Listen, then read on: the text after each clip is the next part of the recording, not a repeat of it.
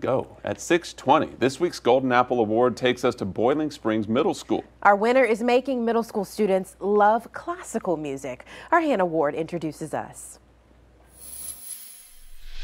It is rarely quiet. One and ready. In room 500. This orchestra is laser focused. Stop. No.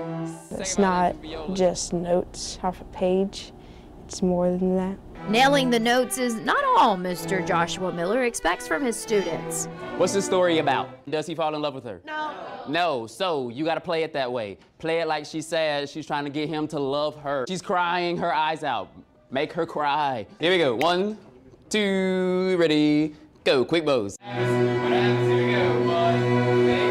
Each note strikes a feeling. 2, 3. What happens? Here we go. 1, big up bow. Come on, make me cry. When you play certain, like if you play soft because she's sad, you can kind of understand why she's sad, because her heart was broken by the one she loved.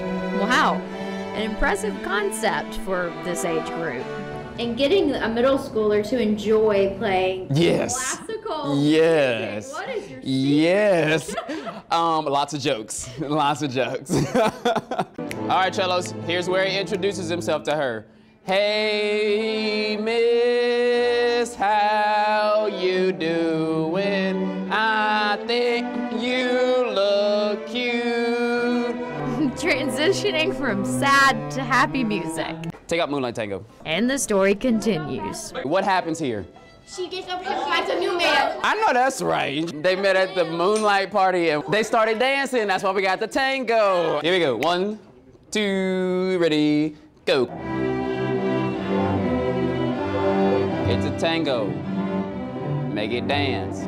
As the students play, you can see the story play in your mind. Oh, now they're dancing. It's so beautiful. Stop.